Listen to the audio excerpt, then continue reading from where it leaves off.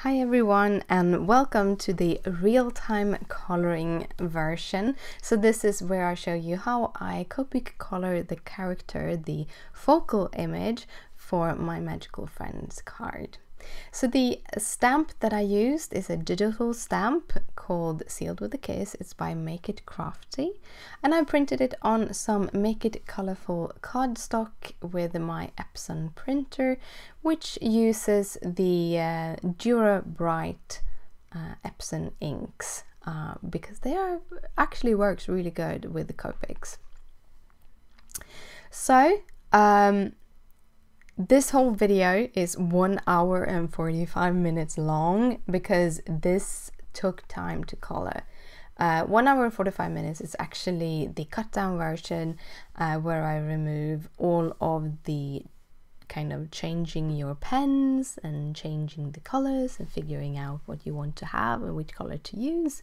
So I think in the end, I think the card took a total of 4 hours to make. But I really liked it, and it has a lot of details, and I have a lot of tips and tricks for you throughout this video, which I will voice over completely because I'm insane. You will also probably get to know me a lot better if you want to stay on. However, if you want to see this full coloring, but you want to see it in a sped up version, you can actually do that in the YouTube video thing. So if you are on YouTube, I do not know if this works on the embedded player, but if you are on YouTube, in the bar on the player itself, there should be like an icon where you actually can speed up the clips. I haven't actually looked on how fast you can do it, but you can speed it up. And if you think I sound a lot like a chipmunk and you get annoyed by that, just turn the sound off, add some other music, and you can see it go a little bit faster because I really took my time on this one. But if you, for some strange reason, wants to sit here with me for 1 hour and 45 minutes, let's jump into it. So, when I started this image, the first thing I did was to color her face. And I did that because I felt I needed to, I wanted her face there because I'm going to color her for a long time. I didn't want to color her full face until I finished the dress. But like colored with all the shadings and everything. So instead, I just did the lightest color. This will mean that I will use the light color twice on her face, so she will be a little bit darker than the facial I usually have, but I was totally okay with it this time around. The second thing I'm doing is I'm going in with the lightest color of the blues. So I was thinking that she would have like a blue, I don't know if it's called a petticoat. I don't think it's called a petticoat, but like a jacket, the dress jacket. I wanted it to be blue, and I was playing around with some different color schemes. I've been doing that for the past few weeks now, where I'm kind of, instead of going for the usual color schemes that I'm using, instead of like or googling for something, I'm trying to figure things out, trying to play with my pens, trying to get to know them again, because it was a while since I colored, as you might have noticed on the lack of videos. But so I chose to go with B21 as my lightest, which I now have a refill for, so I can use it as much as I want, which is just awesome. And I'm going in and kind of doing all of the shading. Now this is going to be a very dark or mid blue jacket, so I'm just going in with the lightest color because I want to make sure that I get the shadows at the right places before going in with the darker colors. I also want to kind of add a little bit of color on each little piece that is her petticoat, or I want to call it a petticoat. It's probably not one, but her jacket then, sorry. I want to add a little bit of blue on every little part so that I'm sure that I'm not missing them, or, you know, the dreadful coloring the wrong color at places, because that happens always for me. That is what I'm doing here, and I kind of liked it. It was very soothing, and you see I'm going very slowly. This is one of the perks or side effects of watching me do it in real time. You can see me doing how I'm thinking, okay, where I'm going to put this and where I'm going to put that. And by doing that in the lightest color as the first layer, the coloring will then go a little bit faster. There is a few things that I'm doing differently with this image than I have done in a while, and that is, the first is I'm going from light through all colors down to the dark, and then I'm going from dark through all colors down to the light. And I kind of feel like I'm building up the color in a different way, and it kind of looks better when I'm doing that. At the end, I actually realized now when editing, at the end I'm actually not doing that on the bottom part of a dress, and I don't feel that it blended as good as the upper part, but at the same time the lower part has a lot of more light color than the top part, so I don't know which is which. I went in with my B45, and that is also the second part that I've done very differently from this, is that I'm going in smaller parts. Instead of going in with the dark color, the next color all over her dress, and then taking the color after that all over her dress, I'm choosing to go in smaller sections.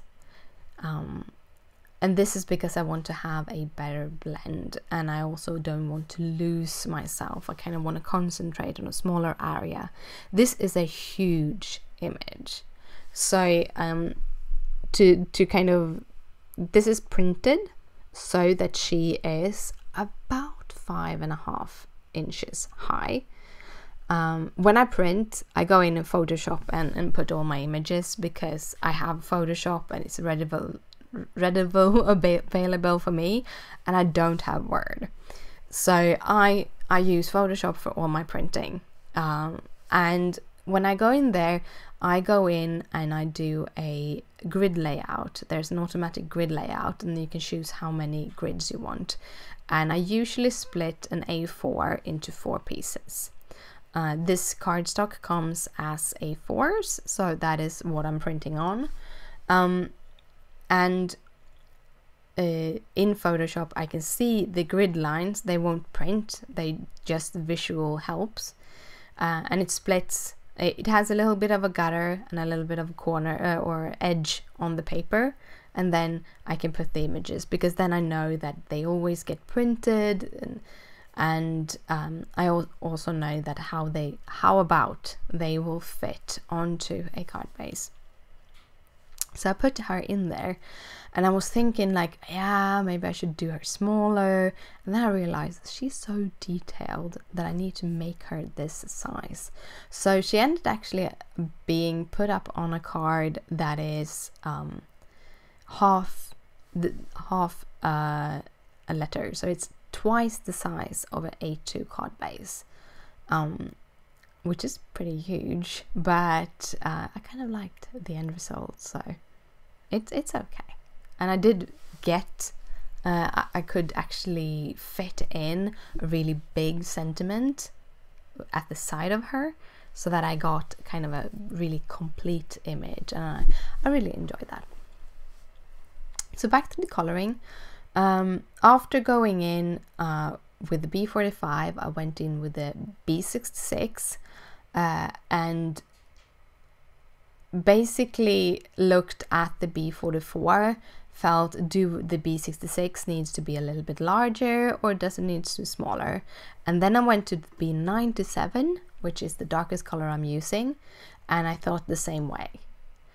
And then I went from the B97 to the B66 and just blended out that B97 and giving a little bit extra with the B66.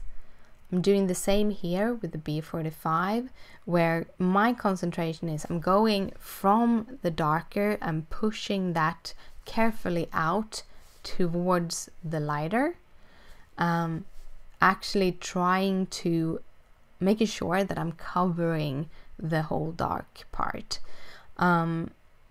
It's easier to blend if you actually go over the color, and also for me, because I'm using colors that have different like purples and a little bit of grayish tones, they will look better together when you go over with the B45 over the B66 and the 97. With the B21, I'm a little bit more careful because it's such a light color. So if I start going over too much of the dark, I will push it too much into the paper and you will get kind of a texture instead of the smooth blend. It will look a little bit splotchy actually. Which in some cases looks really good, but in this case I was after to get more of a velvety feel of it, and I hope that is what I convey on the image. And then I have finished off kind of the top part of her dress, and I'm going to go through this dress bit by bit by bit. And one of the reasons why I'm doing it in small chunks, I said it's easier to blend. And the reason why it's easier to blend is because you keep the moisture in the paper. Alcohol, the solution of a marker, Copic or Pro marker or whatever marker you have, is when it's an alcohol marker, it is actually alcohol in it. It's the solvent.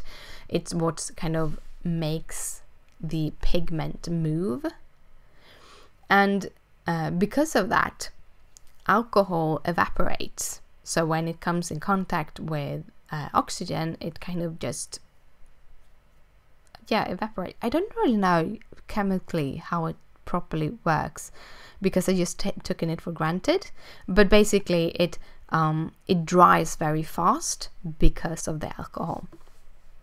And therefore, if you want the paper to stay moist while you are coloring, you want to color small areas. And those small areas, by doing the small areas, you will get a much better blend. And here I'm going in with the B45 a little bit extra because I felt I needed the B40, I needed a little bit more darkness just at that corner, and then I just blended it out with the B21. And that is also important to think about.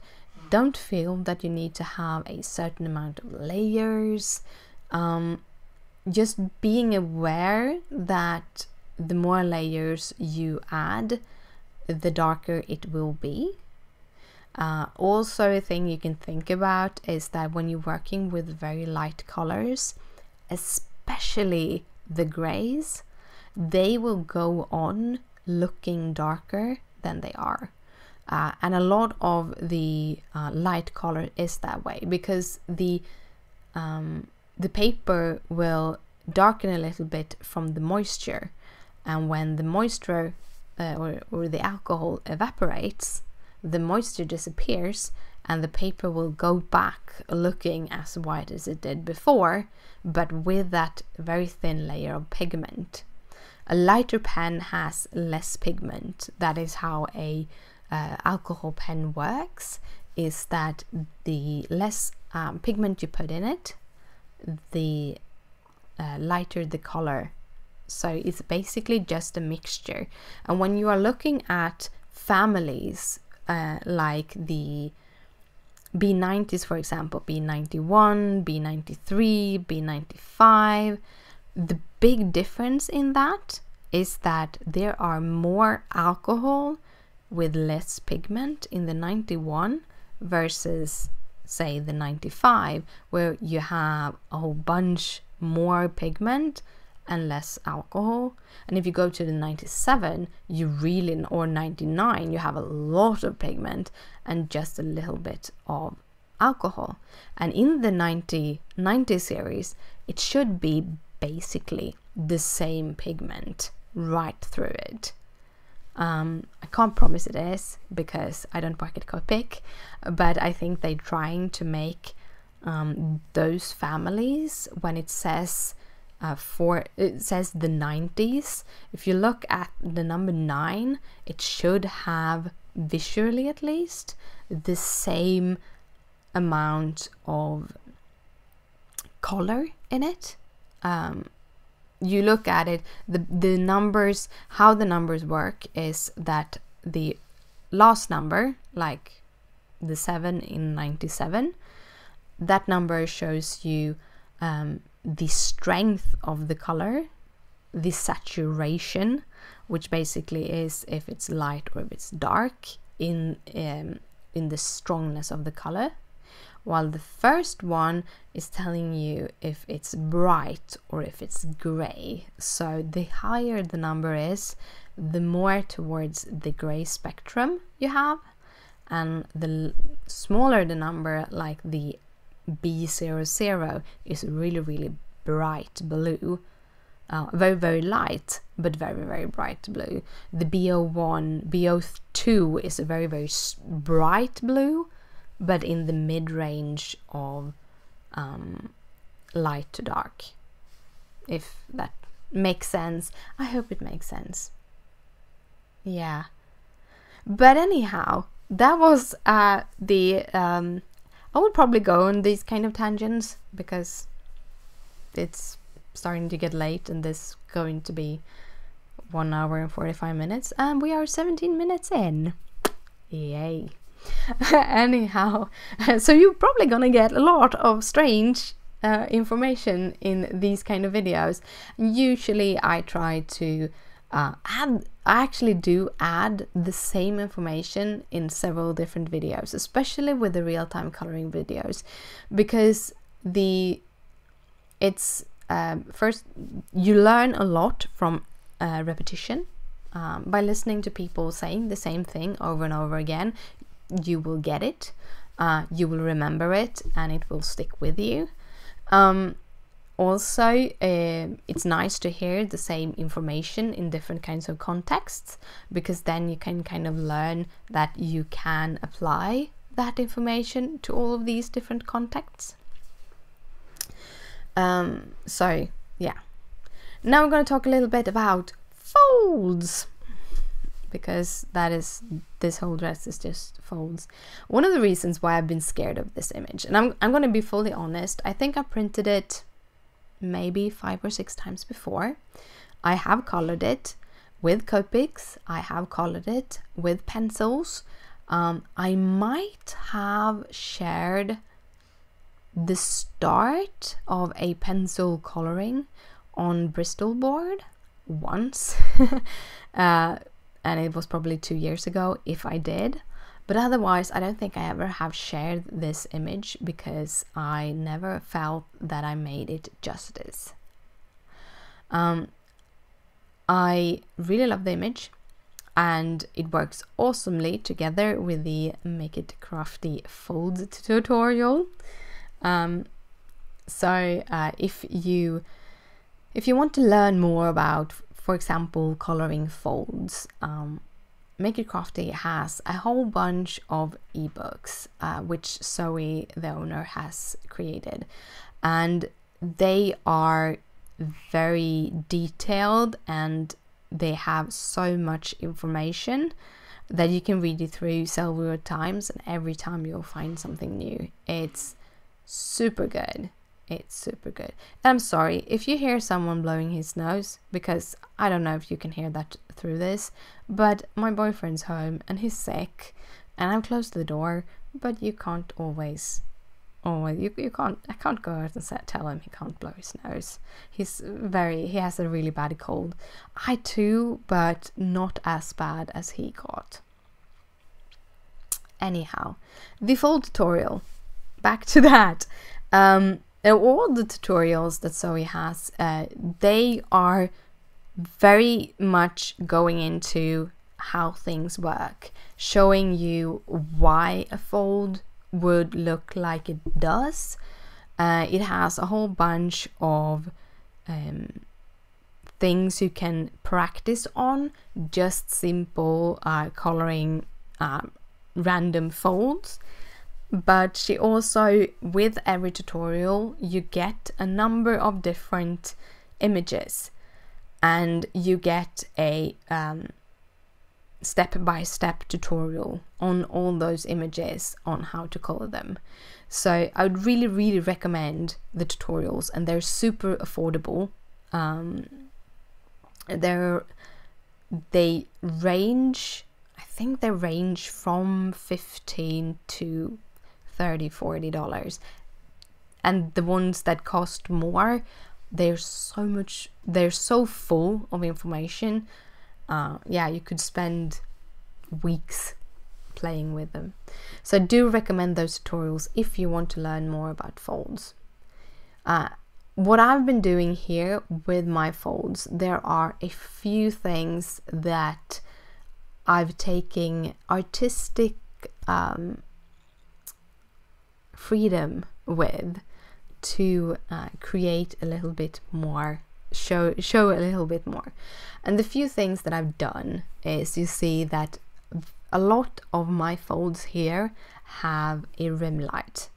And the rim light is when you have like a little teeny tiny line just at the edge of the fold. So basically the fold is supposed to be rounded and should basically down to the edge be dark, but I have moved the edge a little bit and giving it a little bit of a white line, and I'm using the rim light to separate between the cast shadow and the rounded shadow.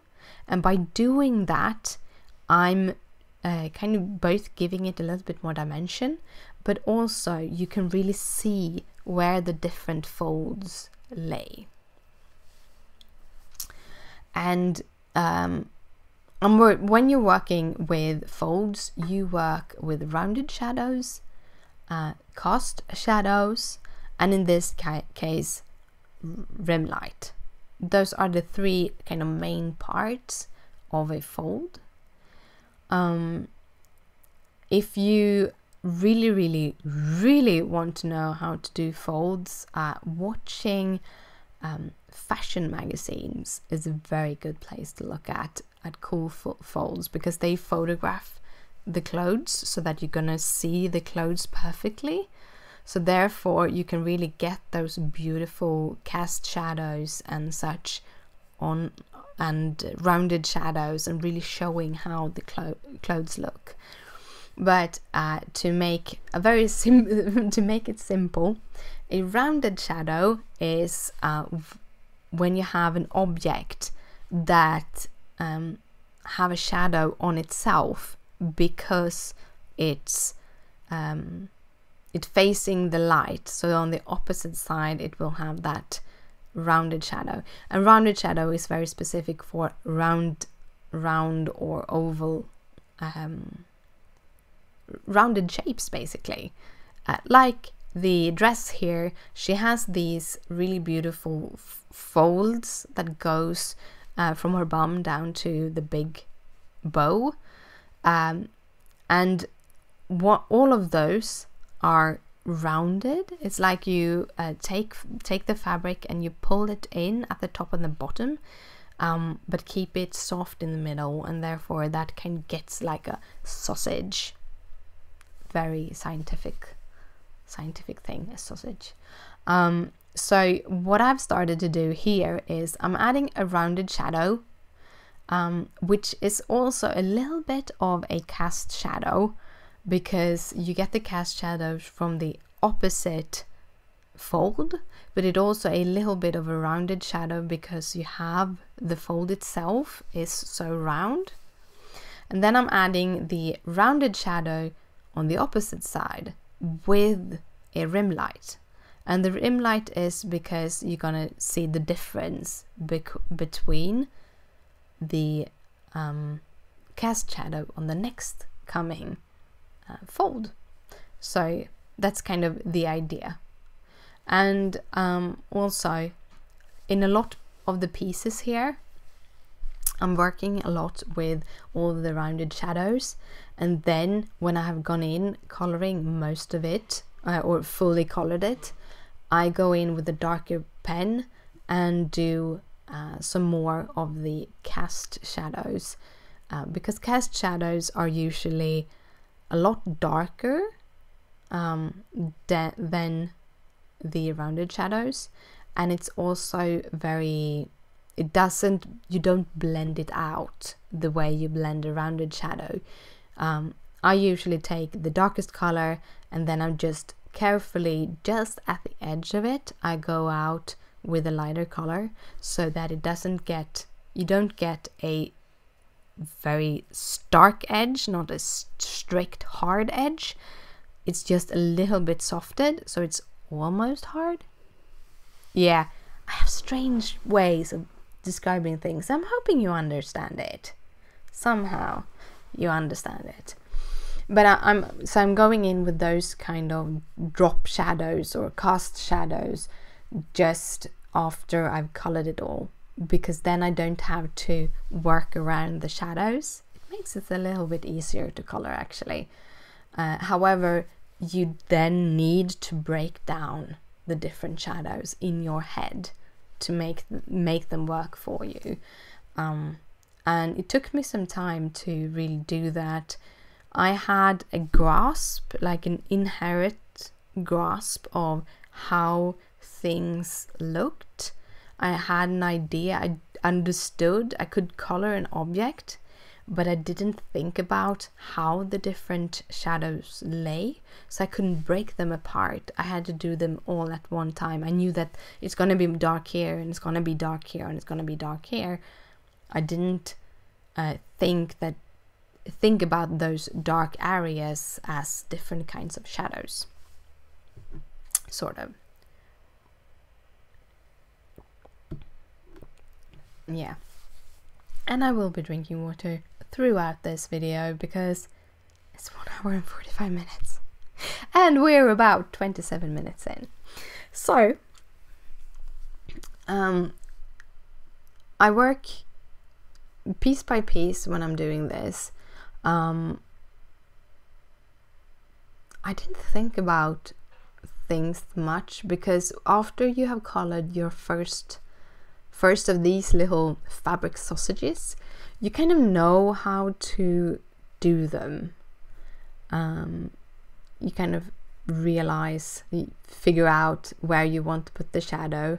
But there were a few things I thought about when I did these specific ones, and that is,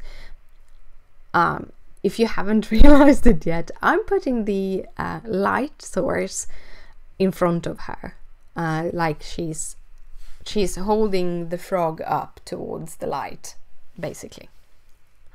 And that will mean that the sausages at the back of her, towards her bum, will have more darkness than the sausages closer to the dress part. So that is also one of those things that I was thinking about when adding all of these colors. Yeah. So when you keep on watching me coloring those cute little fabric sausages, I thought I'd talk about a little bit something else for a while. Throughout last year I did, I think, 2 crafty coffee. The whole idea was I was all set up, I am going to do crafty coffee, yay, and then life happened. But I concentrated on the wrong things in 2017. That's something I feel that I did. I wanted to do a lot of I wanted to try everything. I wanted to do all of the different crafts. I already am a multi-crafter and have been for a very long time, but I kind of put a little bit too much energy into my other crafts and too little energy into card making.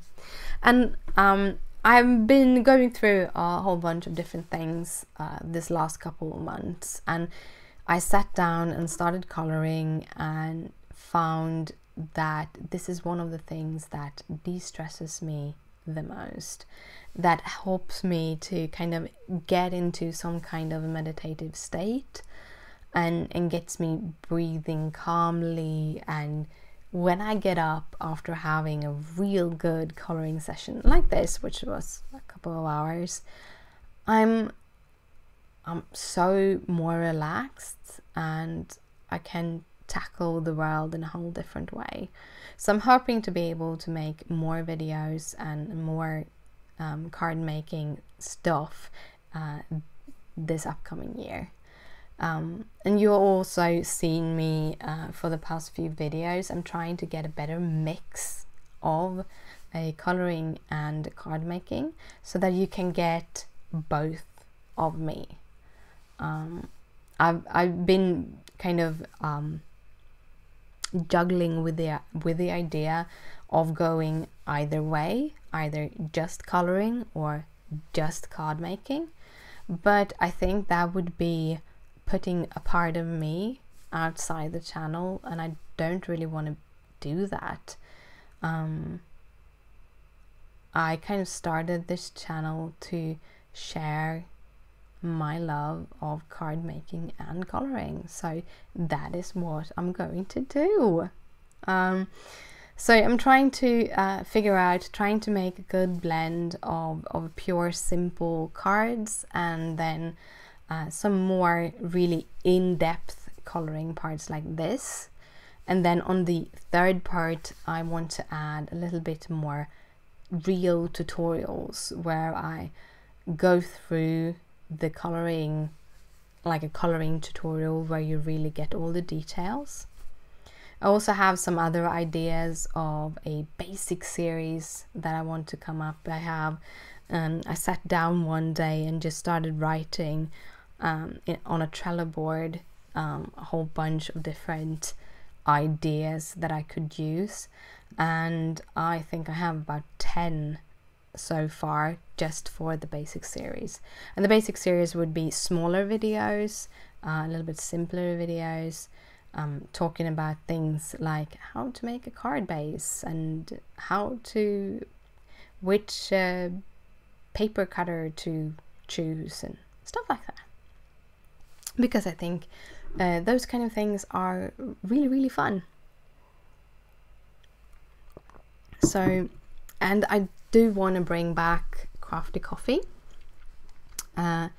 with more of even more interactive, having it even more interactive, so that the questions that you ask will be answered a little bit sooner than they have been, but also where I put questions to you that you can answer, and yeah, that would be a lot of fun.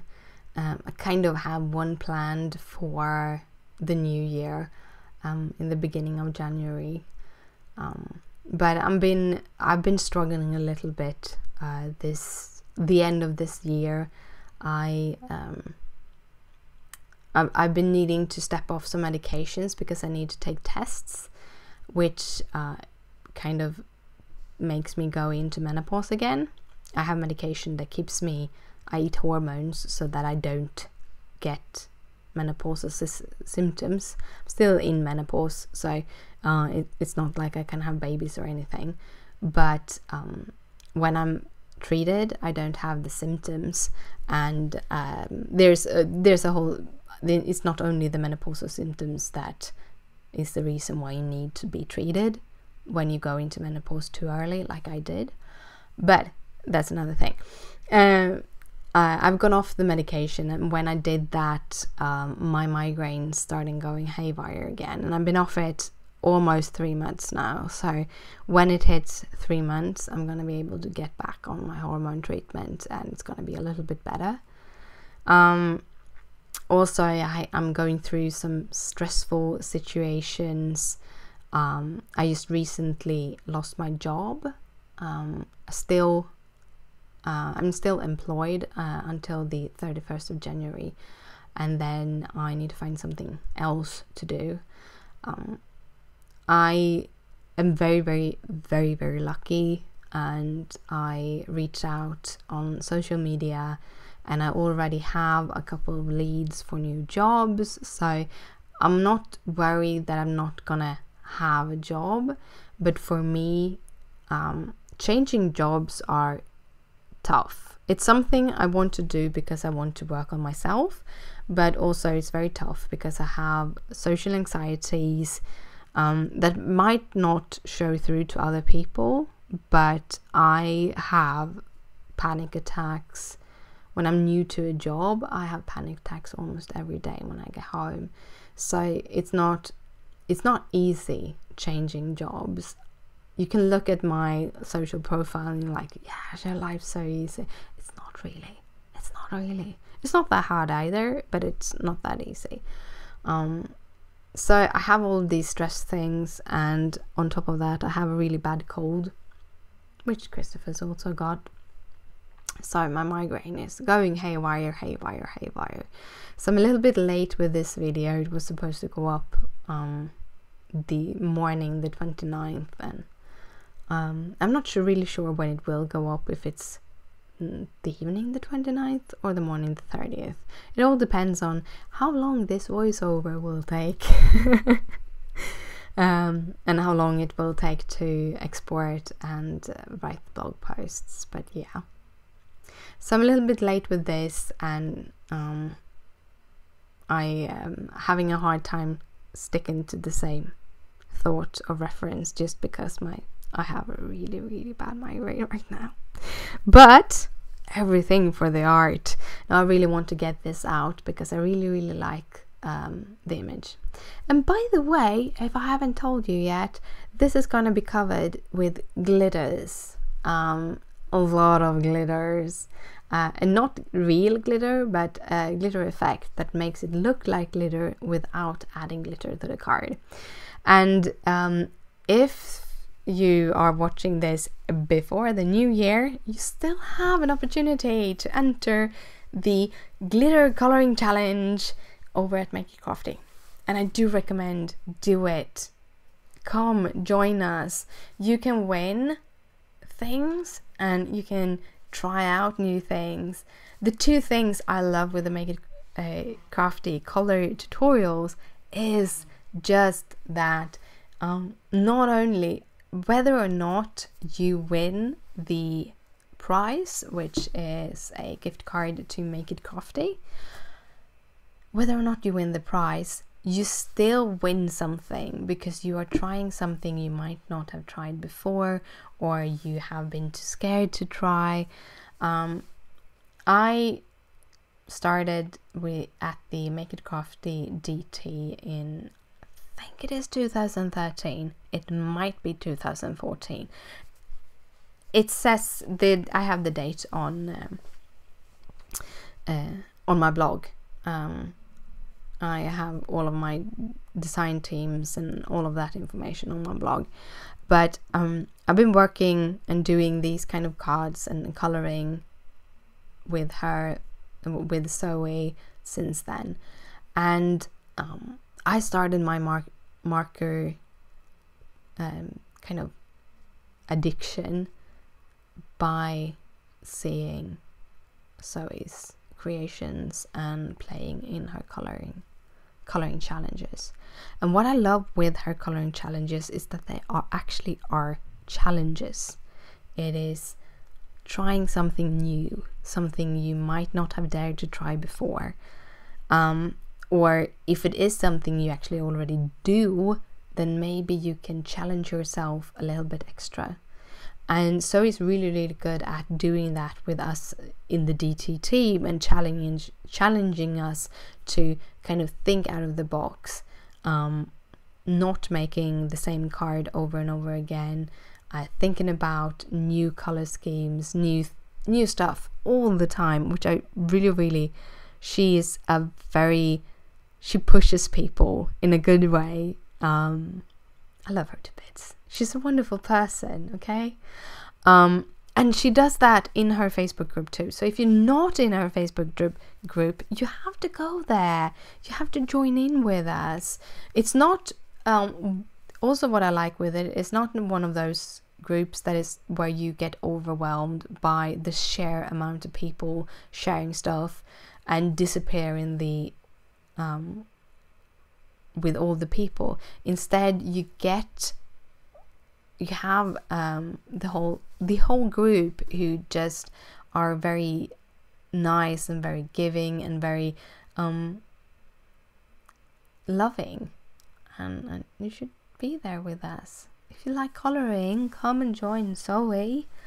So the challenge that is going on just right now, if you're still in December 2017, is glitters.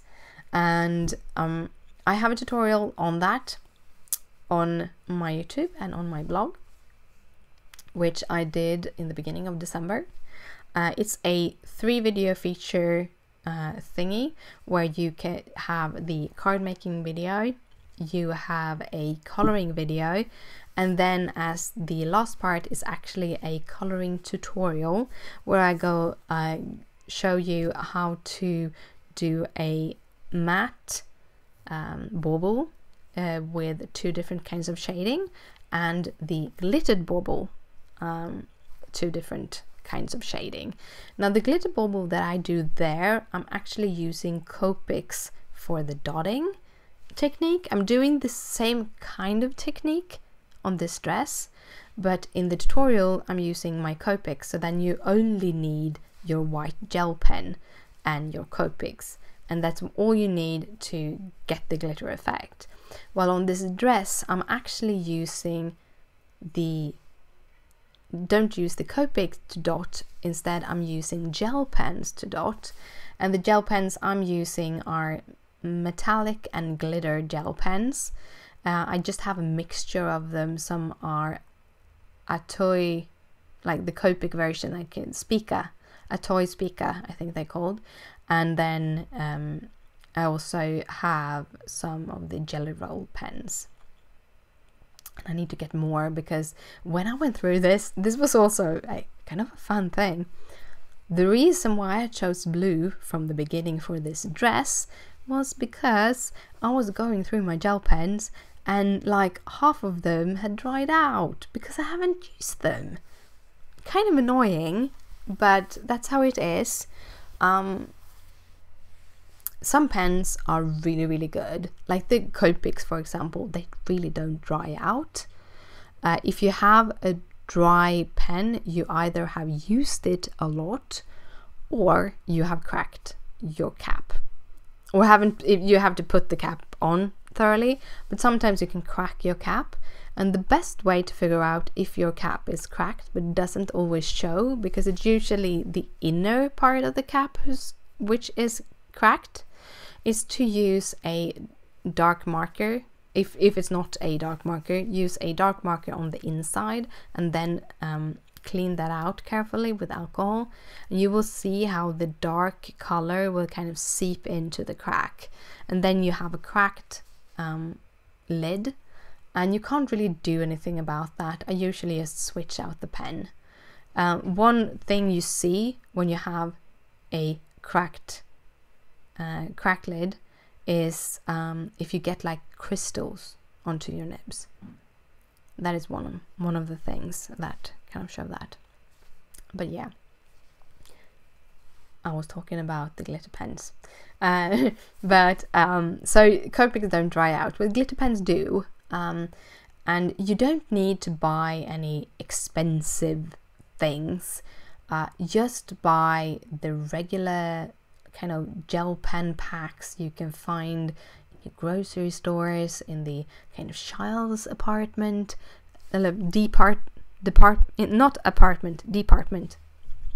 Can't talk. Those are the best pens for it. I do have mostly like Jelly Roll pens and stuff, because I gave my glitter pens away because I was stupid. I bought one of those nice packs, really big packs, and I ended up giving it to my sister. I should have kept it. So I just have bought 1 or 2 when I've been needing them, and I usually don't use them that much. Mostly just use my Copics. Now back to the coloring for a little while. The folds at the lower part is very different than the folds at the upper part, and you can see that because you can think about it like the material that is used is a little bit stiff. It's like having a soft paper or something when you're folding it. And this is also why those sausages kind of keep the way they keep, is because they're more stiff. So when you fold them together, they keep that little sausage part. But that also means that when you come to the bottom part of it, it will be much more straight. It's like when you fold the paper a little bit, it will not round as fabric. Fabric really wants to kind of flow, while this fabric, these folds kind of show that this fabric that she has is kind of stiff fabric.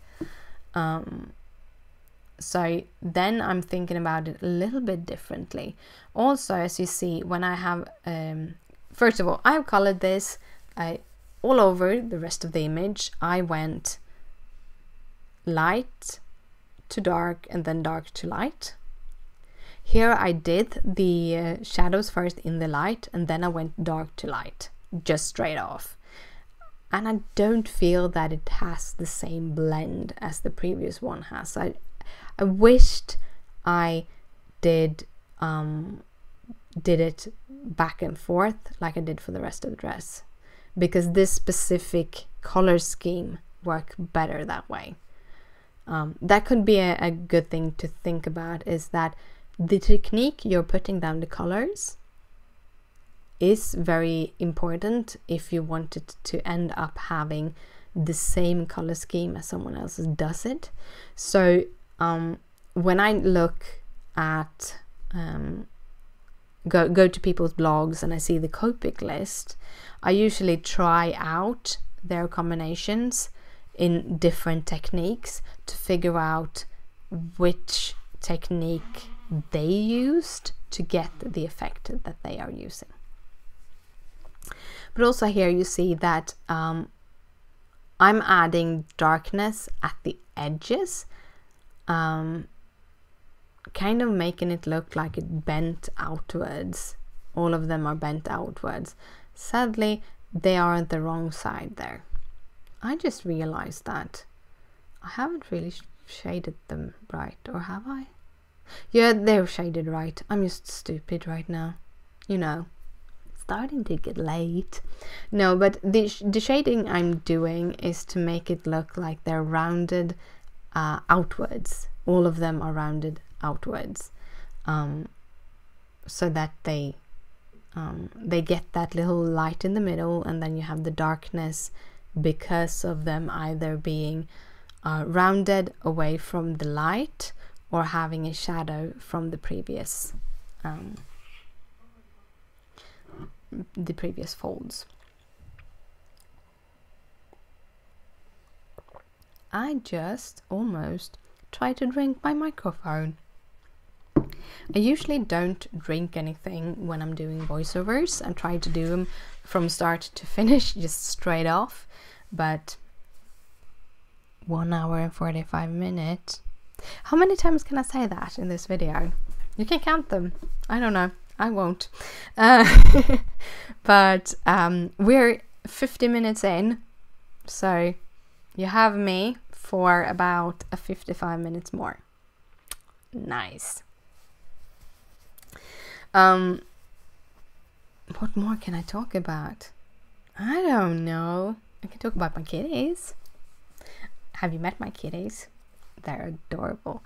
I think I have shown Leia in one of the crafty coffees By the way, this is where I'm going in and doing the cast shadows from the bow to kind of make it stand out a little bit. I felt it was kind of just sitting inside the dress, and I realized that it was because I hadn't shaded enough around the bow. So I just built up the colors and did adding a little shading. I'm actually going in the B45 with this shading, so it's not the darkest color. It's actually next to the lightest color, but I wanted to add more darkness so I get a little bit higher of a contrast to build up. Also, I'm covering up some of the folds on the bow because I didn't think they looked that good. You can always do that. You can always go over with color and build more color. It's quite fun, really. It's actually really fun. Anyhow, Leia and Gizmo. I have two kitties. They're actually siblings from the same litter. So they're Gaia. Look, I mixed them together. Leia is the biggest sister. She weighs in at 4.5 kilos. She's white with one blue and one brown eye. She's super adorable. I love her to bits. But she's the bigger sister, so she's kind of a little bit of a I don't know. She's not as social as Gizmo is, and she wants things her own way. She's very specific with how you're gonna pet her and when she's gonna be in your lap and stuff like that. While Gizmo, which is the little brother from the litter, which is a sand colored kitty, and he's very laid back. They're mixed breeds, and they have Persian, Norwegian forest cat, they got Birma, and they got ragdoll in them. And with Gizmo, it's very obvious that he is ragdoll and Norwegian forest cat. He has the size of the Norwegian forest cat, and kind of walks like a dog, which is actually very similar to a Norwegian forest cat. And then he has the ragdoll. When you pick him up, he's a 6 kilo kitty, and he doesn't have an extra. It's not extra weight. He's just a very big cat. And you pick him up and he's all loose in his body, and it's hard to hold him sometimes. And he wants to lay in your lap constantly if he could. While Leia, she's more of a Persian. She has very long fur, but it's more like a Persian fur. But both of them have super cute noses, like button noses. Yeah, they're adorable. And by the way, every time you see kitty hair on my desk, that is why they shed like crazy, and I can't do that much about it. So I have hair everywhere, but they're so adorable, so it's almost worth it. So I'm starting with some golden details on the dress. Because I had chosen to go with the blue, I kind of got stuck there, like what am I going to use for colors for the rest of the dress. I googled 1700 blue dress. That was what I googled for, and I found one which actually wasn't blue, it was more like a teal, but yeah, that had this golden-ish silk dress as the bottom. I'm like, I want that. That looked cool. So I played around a little with my pens and found that E50 and the lightest of my E40s would make an awesome golden color. And it worked awesome with this color scheme. Colors are they depend on each other very much. If you you take 4 colors and then you pair them up 2 and 2, and then you switch them out, you will see that the tones in the color will actually differs. So when you share them, put them between each other, they will look different. I don't know if I made a video of it, but I do have a card with some Little Miss Muffet stamp. I did a bunch of mermaids. I might have a video on it actually. This fall, it was a blog hop of some sort, I think, that I was joining into, and yeah, for the faces, she had done faces, and I was in a blog hop, and I used the E40s on the weapons and as details on the clothes, the mid E40s, and she asked me, "Oh, how did you get that beautiful golden tone?" I'm like, "I used the E40s," and she's like, "No way, that isn't the E40s," and it was the E40s, and it's just because it's placed. It depends on which color you place it by. But in this case, I'm using the E42, E41. And I think I'm just topping it off with the E50. I think I'm jumping the E40 because it has like a grayer base than the E50 has. So I'm using the E42, the E41 and the E50. And I will be going in with the E43 also on the ruffles to give it a little bit more depth, because these colors blend pretty good with each other.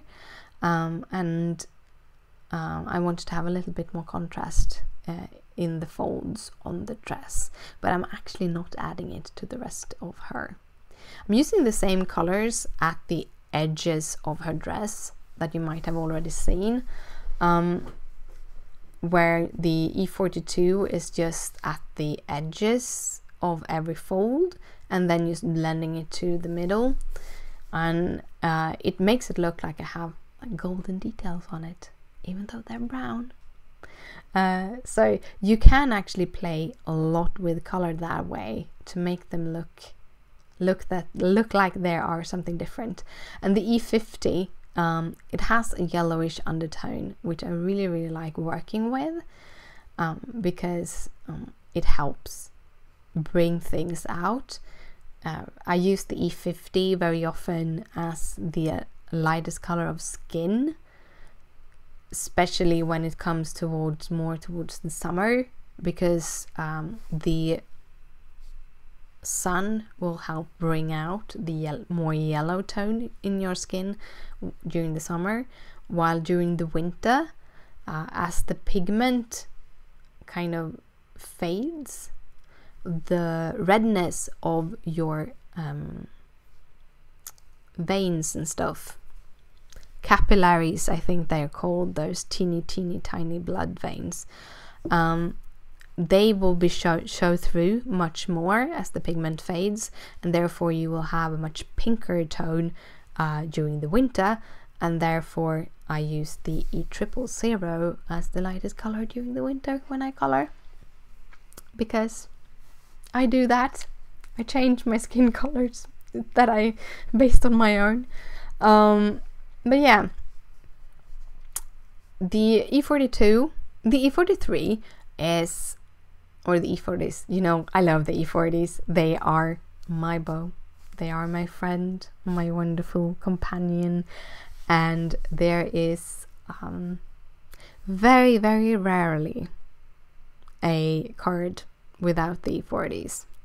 I actually had to go on an adventure a couple of weeks ago when I realized my E41 was out. So I picked up my second E41 and then discovered it was out too. And I have all the other refills except the E41, because the last time I was at the pen store, they were out. And yeah, my store where I buy my Copic is called Pen Store. It's called penstore.com. It's a Swedish store, and they do have a physical store here in Stockholm. So when I feel that I really need to get my things fast, I go there. If I feel that I want them a little bit slower, kind of a day or two later, I actually go and get them there, but I order online. And then I can just order online and get them here, but why pay for shipping when you can go through a pen store and pick up all the things you don't need? But I went there and I got a bunch of new refills. I think I have about 20, 25 or something like that. I don't have that many refills. And of course I want them all, just like I have the full collection. I want the full collection of refills. But it's expensive. Very expensive. So I'm waiting with them for a little while.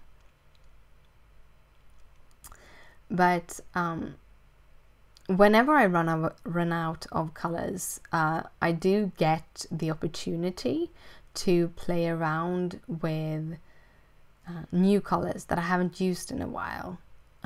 Even though I try to go through my collection and use all the colors in some shape or form, because I don't want them to feel left out. I do believe my pens have emotions. No, I don't really, but I still don't want them to feel left out. Yeah. So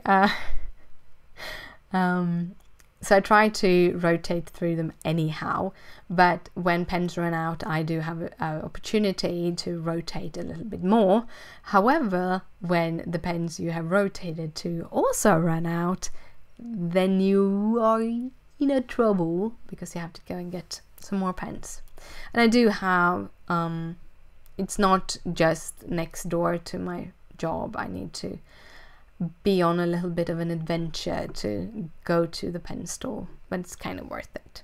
A little bit anyhow.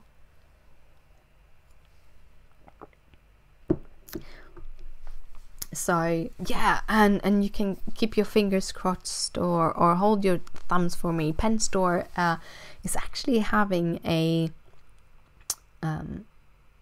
have asked people, because they have a job application out there, and it's not a full-time job, so it's not part of the ones I'm doing for myself, because I don't have a job right now, or I don't from the 31st, but that's another story. No, but it's a part-time job. I think it's about 8 hours a week, and it's about testing new pen supplies. And I'm like, it's just a 2 months application, and they only have one position. But I did send in all my information, and I'm really hoping that I will get it, because yeah, playing with pens, that would be a brilliant job, wouldn't it? It would be an awesome job, just coloring all day. You see, this is what I'm doing here, coloring all day. But this is where I kind of figured that, yeah, I might have gone in a little bit too much with the darker tones, and that skirt doesn't have enough dimension. So I'm taking the 43, and as I've been coloring for a while on these pieces, most of the places it's kind of wet. So I'm just going in and just coloring the whole skirt. And also these colors that I'm working with, different colors will blend differently, and the E40s blend, especially from 43 and down to 40, they blend very, very well, because they don't have such a big difference between the different colors. And because of that, you don't have to think as hard about keeping the paper wet. Instead, you can just really go in and color with one color, and then go over with the next. And this is one of the few color combinations I know that really works that way for bigger pieces because they blend wonderfully. And you can sort of see when I'm adding here that the paper is a little bit wet because it automatically blends a little bit. This is also why you want it wet, because it will kind of seep more gradually into the paper in some areas, especially at the edges. So it will sort of blend a little bit by itself if the paper is wet or saturated with ink. I know that there is a technique out there to start by coloring your area with the colorless marker and then adding the colors on top of that. However, what you have to think about when you are doing that is that you are saturating the paper with wetness, so the color will kind of lie on top of it. Also, you will get it much lighter, because not only will the color lie a half a bit on top of it, but when it starts seeping, it starts mixing with that alcohol, so it will be a lighter tone of what you have put down. So if you really want to work with really light colors, then adding the colorless blender in the beginning can actually help you to get it even lighter than you had it before, or than the pen actually is. But when you are working with darker colors, you can get issues with splotchiness and such, because you don't have the same control over the pigment when the paper is that wet. While when you are wetting it with a pen that have a pigment, you will mix it with the other pigment, so you won't lose as much pigments, and as it won't have the tendency to become splotchy. I hope I did I hope I just realized that might just been too many words, but yeah, I hope you understand what I'm thinking, or what I'm saying, or yeah, because I don't think you can read my mind, or can you? I then just go over with the different brown colors on top of that to blend it out, to get that detail. I'm actually not very detailed when doing the ruffles on the skirt, and mostly because I don't want it to be too detailed. I want the shadows to be very soft all through the skirt, because I'm afraid that if I would give too much detail to the skirt, your eyes would kind of zoom in to the skirt and nowhere else. I don't mind it zooming in to the back of the jacket, because it does have a lot of details already, but I don't want you to start looking just at those ruffles. So that's also the idea of why I'm not adding too many details on the skirt as on the jacket. So I do have sort of ideas with every little detail on one of these, on the images when I work, but I also have days when I'm just coloring because that color was a nice one, and then I don't do any research, I don't do anything, I'm just coloring. I have those days too, and I like both of the ways. So yeah. Then we're coming to the frog. It's a very quick coloring. I'm using Y97 and I'm dabbing on the color. Then I'm dabbing.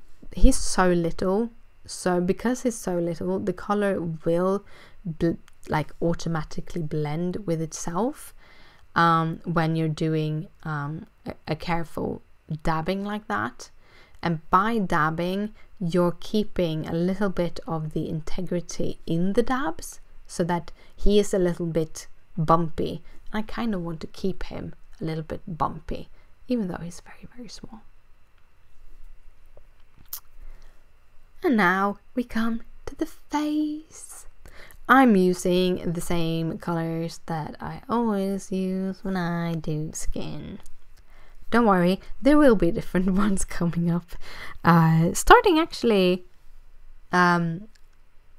just next year, because I do have a card already done and recorded. I just need to edit that video and get it up with dark skin color, where I actually worked very hard on getting a skin tone, a dark skin tone that I really liked, because I wanted a very dark skin color. So hopefully you will like that too. But here I'm using the E04 as my darkest. I'm blending it out with the E11.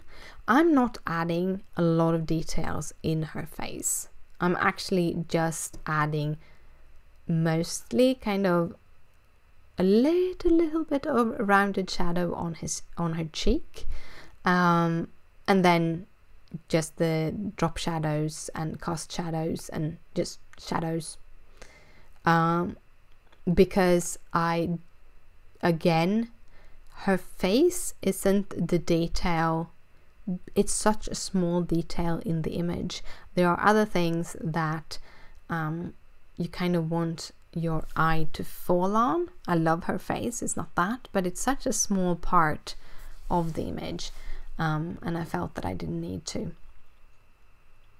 add so much on that.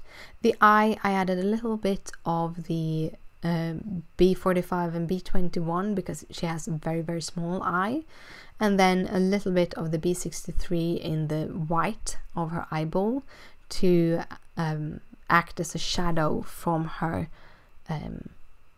eyelids, the hair on her where you put the mascara on.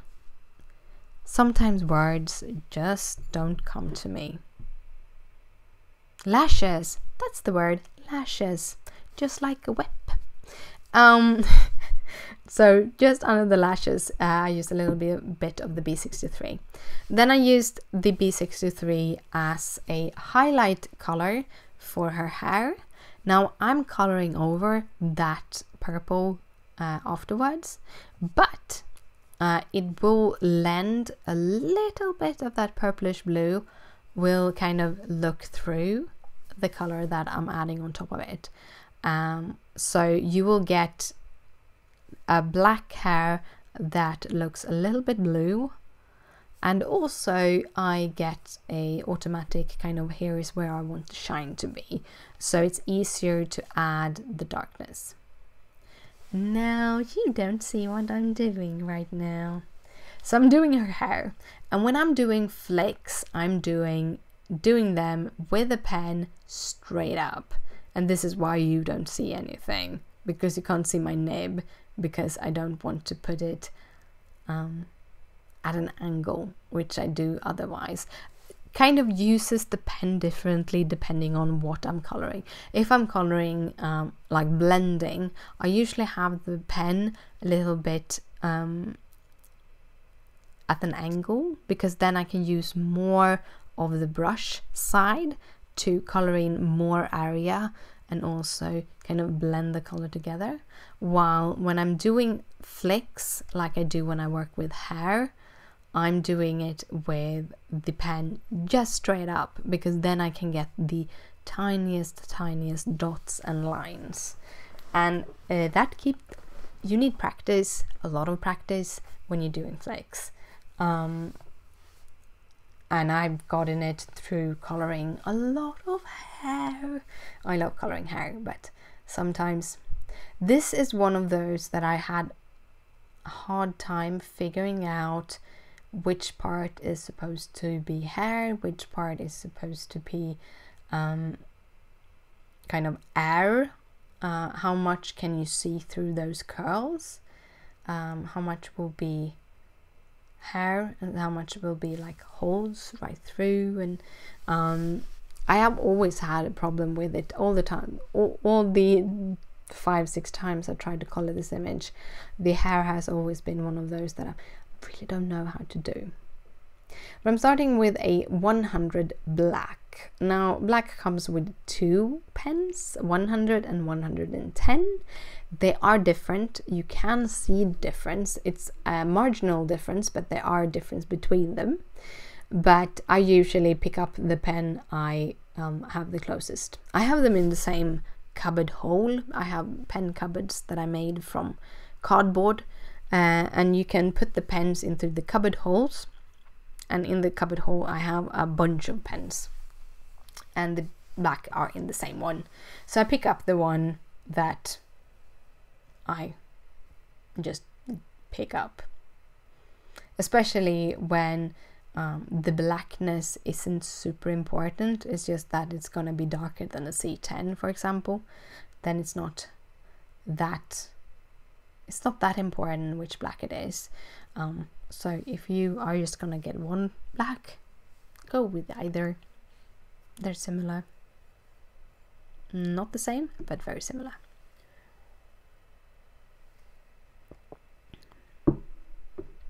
What I'm doing then is, after I did the black, going in with a C10, elongating the straight flakes that is on her hair to make kind of a zigzaggy shine through her hair. And then I'm going and kind of rounding off all of those little curls. Guys, we only have 30 minutes left. Only 30 minutes left. I have a counter that's going underneath my video, so I can see how long I have gone. I'm starting to lose my voice. I do have a cold, so you have to bear with me. But it's kind of nice seeing how long I have gotten. But I think this is the longest. Yeah, it's the longest voiceover I ever made. I don't know half of it. I don't remember half of what I said in the beginning of the video, but yeah, that's how it is. But I'm going in with the C8 after I've done the C10 and added like rounding detail on a lot of the little curls. Going in with the C10, I'm adding more of those kind of dark parts on the curls. I'm adding some darkness behind some of the curls, so that you can see difference. You can get a depth in her hair. I thinked long and hard when choosing her hair color. I really didn't know what color I was going to use, and I felt that, well, I can't go with one of the ones I usually do, which is the E40s, because I just happen to love that kind of brown tone. Yeah, I've told you before, I love the E40s and I can use the E40s for most things, but I felt that because I've used the E40s in such a big part of her dress, I didn't want to add it in her hair too, because I felt it would make her too flat. Because even if I have dimension in my coloring, you can still get a flat feeling if you're using two similar colors for very separate things. So in the end I decided the black, and this was the scariest thing I've done in a long time when it comes to coloring, because I really love how the jacket turned out. It looks almost the way I wanted it to. I still have some, yeah, but I probably could have made that differently, but I think that is just me being picky, and I think that if I wasn't picky I wouldn't evolve as a colorist, but still it turned out so good. So when choosing a color and choosing black as her hair color was really scary to put down that first part, but I actually kind of like how it turned out. It really gave her life somehow. I don't know. I'm going over with the gray pen, and I'm one of those who don't really do the white highlights. I know that when I started doing Copic coloring, white highlights, having the lightest of the highlights being white, basically leaving the paper seeing through, it was one of the biggest things to do. So I think most of us did use that way of adding highlights, but I feel now that the only time I really use white highlights is when I do my platinum white hair with the E40s, because I want to have something lighter than the E40 for the lightest color. So that's basically white. But here, as with many dark colors, I'm actually adding a color that is pretty dark, but it looks a lot lighter because I'm pairing it with other dark colors. Or is it a color when it's black and gray, or is it just pigment? I don't know. That is a hard one. I want to color. I want to call black a color. What I was going to say. But well, I'm just making my little ringlets around, filling in with the C6. Like a C6? Is that a song? Or is it B6 or something like that? Well, it starts a song in my head anyhow. But yeah, that's, I think, everything I have to talk about when it comes to the hair. So we can talk about the crown instead, because that is what's going on next. I'm using Y23 on the crown. I did it for the frog crown also. So I didn't want it to be bright yellow, and there's a lot of bright yellow. So I used Y23 to get a very soft yellow, and then I'm using the E42 just to do a little bit of shading. I wanted to have rubies, so I use R24, and then I'm adding a red Spica glitter pen called Garnet. And then I'm using some Jelly Roll golden glitter, or metallic I think it's called. I will have everything listed in the description down below. Just dotting it on to give a little bit of glitter for the crown. And then I'm gonna start with the glittering. So for every yeah, it's done with the Copic coloring. That was what I was going to say, and then I lost the word somewhere on the long. Now I'm going to do the glitter effects, and why this become a glitter dress was because of Zoe. She did a Facebook Live. I just happened to catch it. I usually don't. I'm usually working, but I was at home that day, and I catched it, and she did the glittering, and there were a few things like I really got this time. I've seen videos because she there's an artist I think it's called Max, and he has 2 X's on Instagram, and he does Disney princesses with, I think, both Copics, colored pencils, and these kind of pens, and he does them super glittery. He does a lot of glitter on his dresses, and I watch his videos because we talked about this glittering technique before in the Make It Crafty group, and also in the design team group, but and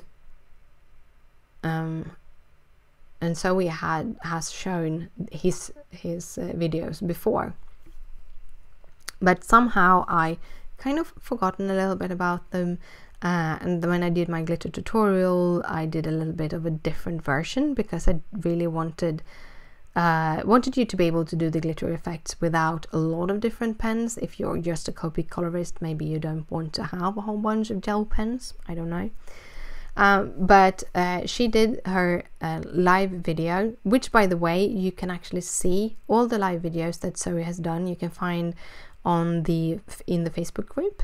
On the left side there is like a menu where it will say like discussion, but there's also one that says videos, and all of the live videos will about an hour after it's been live, they will show up there and you can watch them.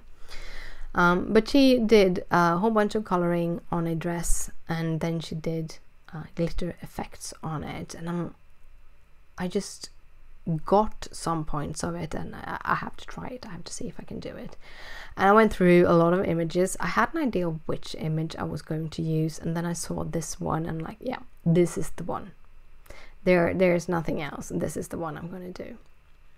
So the way I'm doing glitter, which is the kind of idea behind this, is that you take 2 to 3 gel pens. You can probably use more than that, but you don't really need more than that.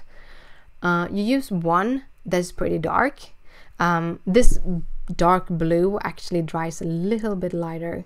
You can actually see it when you look at the dress, that it has dried in some parts and hasn't in other parts, so it looks a lot darker when it goes on, but it dries a little lighter, which is really nice. And you dot in the shadows and maybe a couple of them in the midtones. Then you go in with a midtone blue, which in this case is my Spica baby blue, and dot in the midtones and a couple of them in the lighter parts, or a lot of them in the lighter parts. You basically fill it up with them. The things you want to think about when you are doing this kind of dotting is that you don't want it to look like you have a pattern. You don't want to go in like straight lines or go in. Some of mine do happen to be in straight lines, mostly because the shadows are so thin there that you can't really make them not go in straight lines. But most of the part I'm just doing it going sidewards, upwards, sidewards, upwards, sidewards, upwards, round in like these different diamond shapes ish, trying not to think about it and trying to move my hand and the fingers so that I kind of get a mixture of it, and therefore not getting as detailed or as more organic the way I'm adding them. And for the third part, when you're doing this, is to add the white gel pen, which is the glitter basically. The other ones are showing the glitter when it's not glittering, the 2 dark pens, while the white one is showing the glittering. And using white pen you can do on any color, so you want to have matching colors for the dark and the mid-tone, and then you have the white. I use the Jelly Roll pen. Now we're gonna discuss Jelly Roll pens here, because there are 2 different versions of white Jelly Roll pens. This is very, very important to think about, because the one I'm using is the white opaque one. It's called 08 Jelly Roll, and that is white opaque and will give you white dots just as this looks. There is one which is called the Glaze pen, which has a shimmer in it. It goes on clear and then after a while turns white with a shimmer in it. There's a very big difference between those two. The one that is the Glaze pen, the Jelly Roll Glaze, it has a shimmering cap. The white cap is shimmering instead of opaque like the one I have, and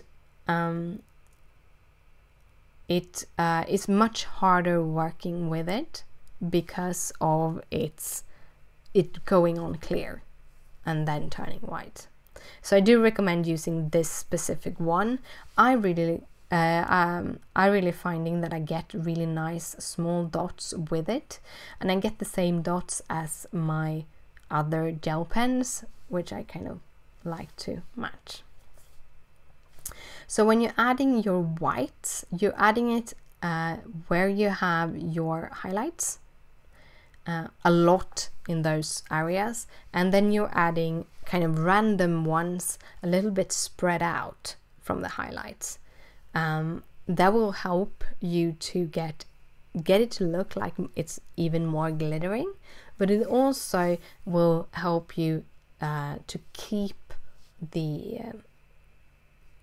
dimension in your coloring when you do that. I think I got a little bit scared here because it goes on really dark, this pen, but you will see it will really lighten up when it dries. And this is the General Metallic, the blue one. I think it's called 543 actually, yeah.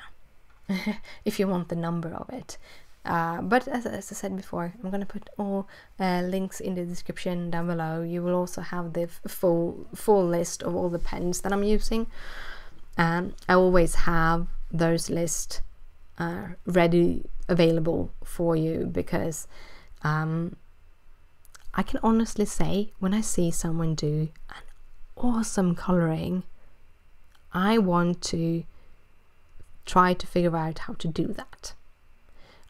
It doesn't mean that I want to make that person's project. I just want to figure out how to color that way to maybe be able to incorporate some of the things into my own coloring. And that is how you grow as a colorist or as a designer or a creative person. It is to borrow things from people. But don't borrow or don't steal their complete look, but borrow a little part here, a little part here, and a little part here, and you will find yourself actually have gotten your own style. And when I do that and I go into someone's blog, because I very often follow links or copy paste, if they can't post a link, I just copy paste the blog name and go in and look at that. Very often when I do that, and I get very sad when they haven't added the materials list. I've seen it a little bit too many times. When you are a person who you share a lot on the internet, you share a lot of cards, and when you come to the blog post, you might have 1 or 2 lines on your blog post, and you have no details on how you made it. And it's like, I share all the details, both because maybe you want to recreate it. It's okay. However, if you do share things on social media and you have recreated my card, I want you to tag me on social media, link my blog if you're anywhere else. Instagram, you can't really link stuff, but anywhere else, please link my blog, because I work hard putting these cards together. I work hard figuring things out and doing these videos. So I would super appreciate if you would give me credit when you do, if you do recreate my cards.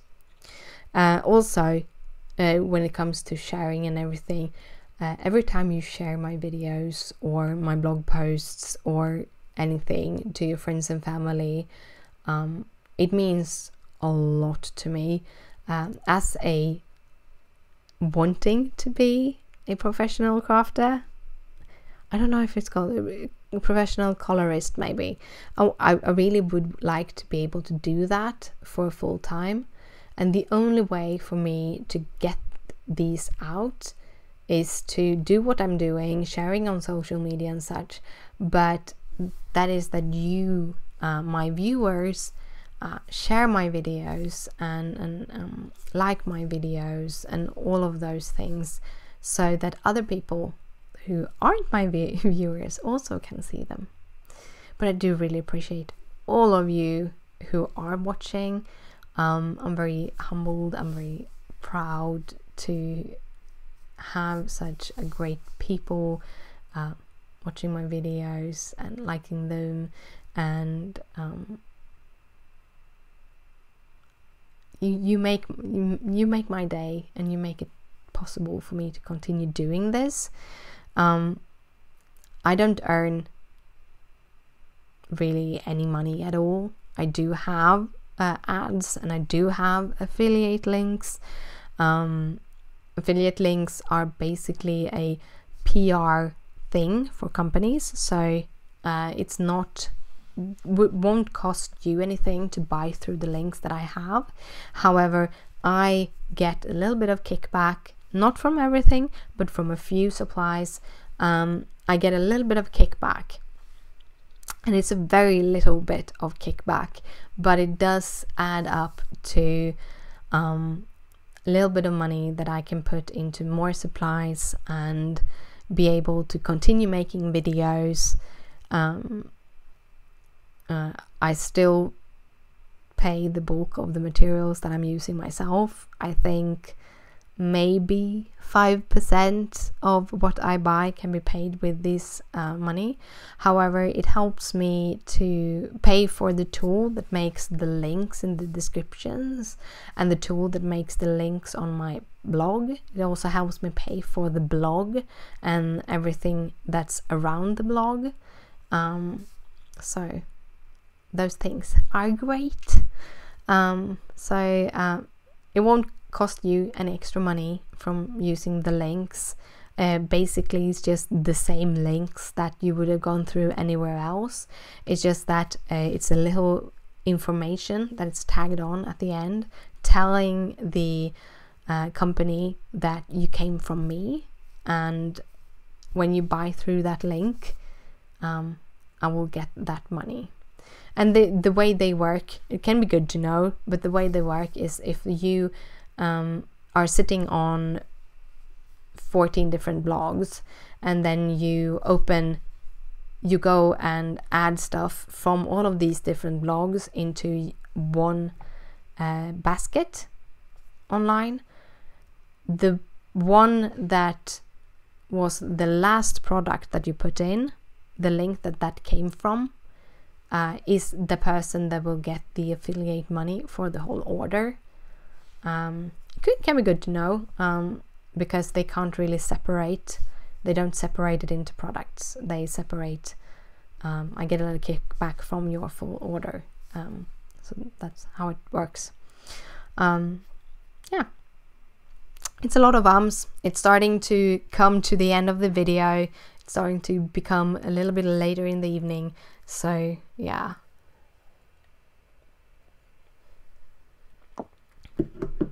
But yeah, I'm actually not affiliated with Make It Crafty. However, I am working in their design team, and I believe in transparency. So people might not know this, but if you are working as a design team member, depending on which design team you are in, you do get products. In my case, I get new releases, digital new releases. I get digital stamps to use for my cards, and a couple of times a year I get a little bit of chipboard pieces to work with. So those are the things I get from Make It Crafty. Most of the supplies though that I use for my cards, that isn't the digital stamps or the chipboards, I pay for myself. I'm not paid by Make It Crafty. I'm doing this because I really, really love her products. They are awesome, and I really, really love Zoe, and I want her to have the best, and I want her to be able to continue producing her chipboard pieces and her digital stamps, because I think they are awesome products. This is why I've chosen to stay with her. Also because she's an amazing person, and I do get a lot out of it, because you do get a lot of help with coloring, a lot of ideas that I wouldn't probably have had if I hadn't been in the design team and we didn't have the discussions we had in the design team groups. But yeah, that is how I work with Make It Crafty, and I believe that transparency is a good thing. But yeah, I have gone over to add glitter to the rest of the dress, because I felt it wasn't enough with just on the jacket. I needed to have glitter on the rest of the dress. But in this case, I actually didn't have that many kind of golden brown pens. I had this sand pen, and then I had a darker pen, and I tried it out and it was super dark. It was like a chocolate brown, and it was really chocolate brown, almost towards coffee brown. So I couldn't use that one, so I'm just using one pen, the Atoya Spica in the color of sand, and I'm adding all of the dots. So as I'm just using one pen, I'm doing the dotting a little bit different, because I'm adding intense amounts of dots in the shadow parts, and then I'm adding lesser amount of dots in the lighter parts, because that's the only way to kind of make a difference for this color. And as these are not anything that I need to blend or anything, I'm just sitting there dotting away on my dress, one pen at a time, which worked out pretty good. And just as I did with the blue part of the dress, I'm going to use the white pen for the white parts, or the white glitters. And you can see it both. I didn't think about it until I started dotting it, and I realized, oh, that's a handkerchief. Does handkerchief really, should they really be glittery? Wouldn't that be kind of scratchy against your nose or something? But as I've started with it, I just went with it. So the handkerchief ended up being glittery too. Here I'm using very simple dots. Don't add that many. I'm very careful about dotting inside the folds. I don't want it to be too sparkly in places that the light wouldn't hit, but I still want it to be super sparkly. I want the whole dress to be super sparkly. It's a lot of fun. I actually have a couple of these yellow rolls. When I went through, I actually threw one out. Another one of my favorite white gel pens is the Uniball white gel pen. The Signo Uniball, the wider one, the 0.7 I think it is. I really love it. However, mine dried out because I didn't put the cap on. You need to put the cap on, don't forget that. But it will give you a lot bigger dots. So for that specific technique, I'm not sure that it would be good. I think this pen is much better because it has the smaller dots. And if you can't get the General pens, by the way, you can get them in bigger packages on Simon Says Stamp. Saying, they're easy to get there. But if you are not buying from Simon Says Stamp, or if is in a country where jelly roll pens are not readily available, you can use basically any one, but you have to try them out a little bit, see if they make smaller or big dots, and maybe change around the technique if you have one that makes bigger dots. But there are so many different gel pens out there that you can use and play with. So I do recommend investing in like one of those. I know I've seen people buy from Target, both Target in Australia and Target in America. They buy these like 30 pen sets and they use them.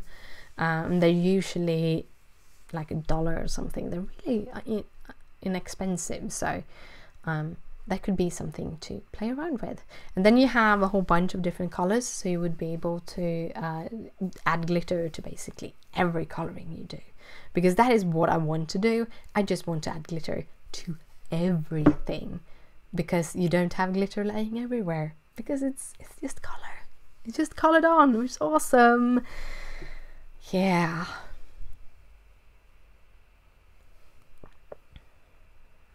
Well, it's 1:45 and it's still going, so I might have miscalculated the 1:45. It might be 1:50. We'll see. Anyhow, I'm starting to get to the finish of the glitter dotting. To do the final touch to make it really look like glitter, we're gonna make teeny tiny stars. These are super simple to do.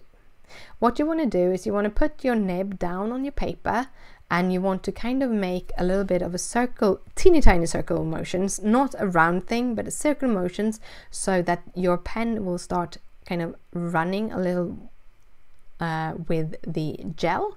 And then you use your nib and you kind of just flick out from the middle, from that little circle that you made, and you flick it out, because then you will get much thinner lines and they will end up being in a like a V shape, very thin V shape. They will thin out, and that will end up looking like small 4-pegged stars, and it will make things look like the glitter a little bit more than just with the dots.